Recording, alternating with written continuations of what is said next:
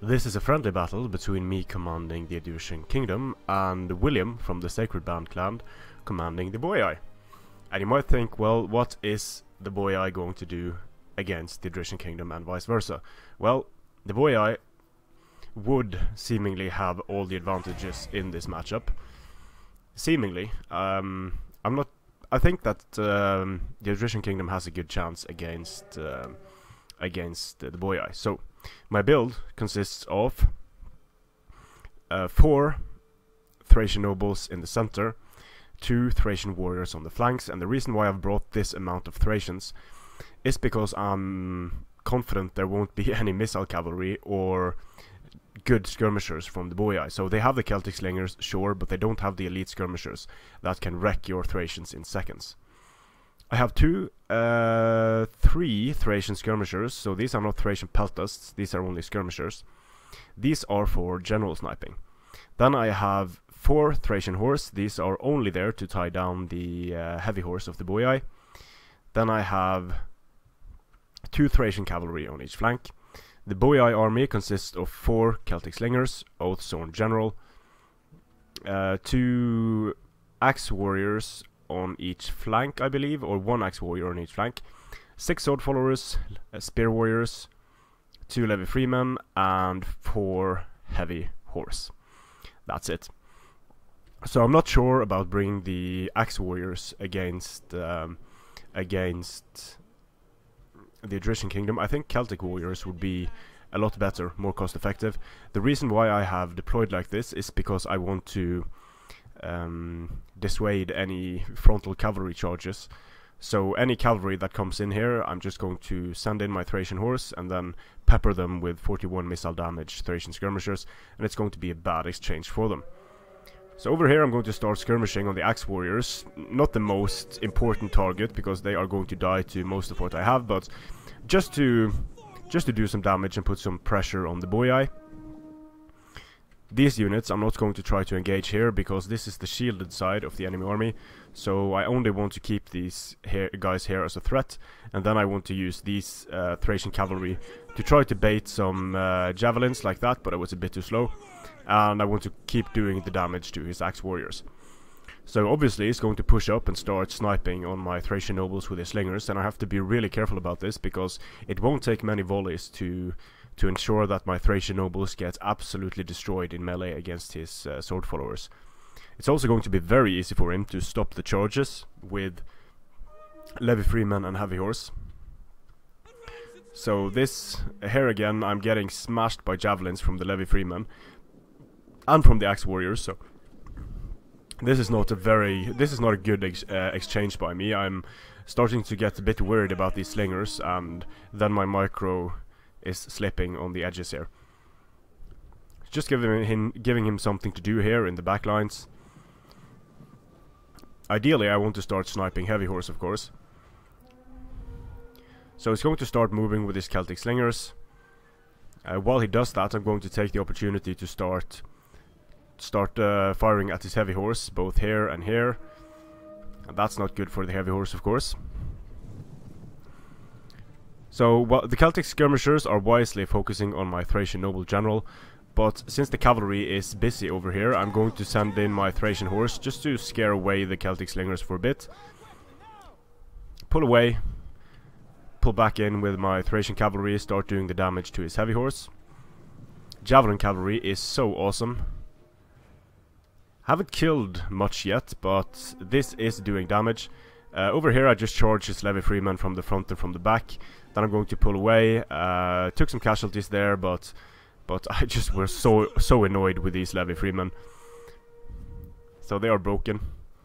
And now he's sending heavy horse up to support his Celtic slingers. I'm going to try to circumvent his heavy horse with my Thracian horse, redirect the charge into his heavy horse, and this is of course going to allow me to get great charges on his heavy horse if he doesn't pull it away. It's also going to allow me to pour the javelins into the heavy horse, so the heavy horse is not doing well now at all. I'm taking friendly fire here, sure, but it's totally worth it to destroy the heavy horse quicker. I'm able to get my Thracian nobles into the heavy horse, and when they get in here, good night sweet prince for the heavy horse. So we should see the heavy horse start dropping very quickly. Not a good idea to fire into this blob at this point, because that means I'm going to cause friendly fire. The heavy horse is going to start routing. I'm going to send my remaining Thracian horse in to try to stop his Oathsworn for just a while. So now his general is hanging back. Charge coming into my Thracian warriors, but they were in the forest. They're going to start doing a lot of damage to the heavy horse now. Over here I'm still fighting with the axe warriors. Bad idea. Charges all across the line. My warriors should do well on the charge against the sword followers, and then they're just going to die. But the point here is just doing the damage that I need to do. So heavy horse starting to waver. The axe warriors were defeated in melee by Thracian cavalry, which is amazing in and of itself. Standing in my suicide squad of Thracian nobles against his Oathsworn should do a lot of damage on the charge to the Oathsworn, but they are going to get wrecked themselves. So amazingly enough, those were axe warriors. So yeah, the Thracian warriors were able to defeat the axe warriors on the charge. No big surprise there. The Oathsworn is not doing well at all. My Thracian cavalry is free to chase away his skirmishers. He's activating headhunt on his general. That's good for me, of course, because this unit is gone anyway. Now it's going to take a lot of casualties from the javelins on these levy freemen. So I'm going to pop headhunt to do more damage to his Oathsworn. Charge into the sword followers with my Thracian noble general. My cavalry is free to basically mop up all of his skirmishers, and at this point there isn't much the Boii army can do. The Boii lost a lot of men on the charge. My general is in a bit of a tough spot here, so I'm going to start to pop headhunt on him. He hasn't got the greatest engagement here, but he is destroying the sword followers comfortably. The Oathsworn general, not doing well at all. The Thracian nobles with headhunt were able to take him down very effectively. So this guy is one charge away from being routed off the field. Rear charge coming in by cavalry, which means the Thracian nobles are going to get a great charge with their headhunt against the disorganized Oathsworn and the levy freemen. My general might die in the center here, but at this point it doesn't really matter much, because all that's left on the field for the Boii is this depleted unit of sword followers that is getting wrecked. His general, which is getting wrecked by Thracian nobles. Then it's just a matter of charging in my guys, destroying his general, and that is happening now. And then this blob, I'm just trying to hold it for as long as possible. My general is holding out against the sword followers. Now it's just a matter of surrounding the blob really, and getting my guys in to finish off the blob. The blob is attacked in the rear, it's losing decisively, the army loses, and that's it for the Boii army. So the Odrysian kingdom, sure, it's not the strongest of factions, but look at what the different units potentially can do here. The slingers, of course, are a major threat, and against the Boii, the Thracian cavalry is going to be very important in taking care of skirmishers, and it's also going to be very important in cavalry control. So doing damage to the cavalry before it engages allows the Thracian horse to do better in melee. Getting the Thracian nobles, getting good charges with the Thracian nobles is going to be absolutely essential to allowing you to defeat the sword followers. And again, spear warriors and axe warriors, I would have liked to see some more Celtic warrior speed bumps in here, maybe even more levy freeman speed bumps. The Oathsworn do well, of course, but against Thracian nobles they're going to take so many casualties that it's not really even worth it to engage charging Thracian nobles.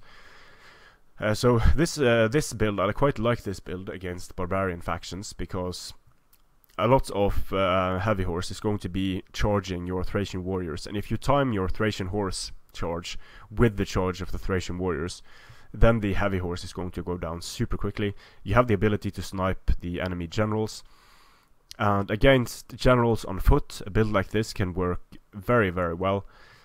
I think I would have struggled a lot more against the build that didn't bring slingers, that brought only Celtic warriors and sword followers. Because I have so little infantry, I only have 8 infantry units. So there are 7, 8, 9. There are 10 decent infantry units for the Boii.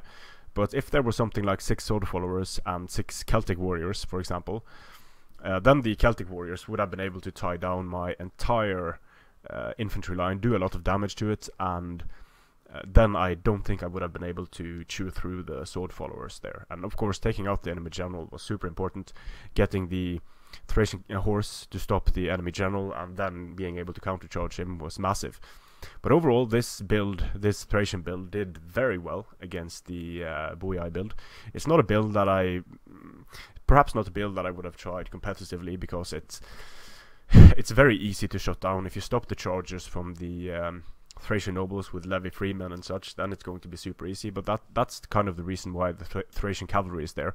If the levy freemen are screening 4 units of Thracian cavalry, or even 3, then that means that they're not going to be able to perform their speed bump duties. And if they don't screen the cavalry, and if they perform speed bump duties, then all the Odrysian Kingdom army here has to do is to go for as many snipes on the heavy horse and the important units as possible before the main engagement starts. So I think the Odrysian Kingdom is a super fun faction to play as, because it has so distinct weaknesses and so distinct strengths. You're going to have to play a good game and force your opponent to make mistakes there. So even against the Boii, they can work. And some of the reason for that is that against the Odrysian Kingdom, a lot of people will immediately think, well, okay, I need a lot of skirmishers.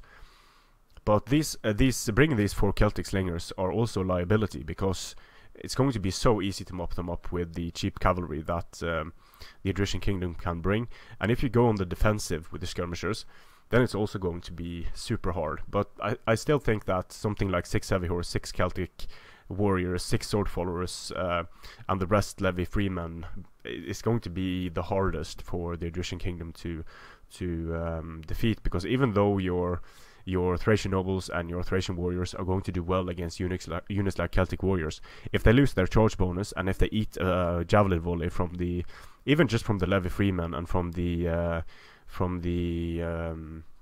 Celtic warriors, they're going to take a super high amount of casualties, and they're not really going to be able to grind it out in that scenario. But good game, well played to William. Thanks for watching. Happy New Year, and strength and honor.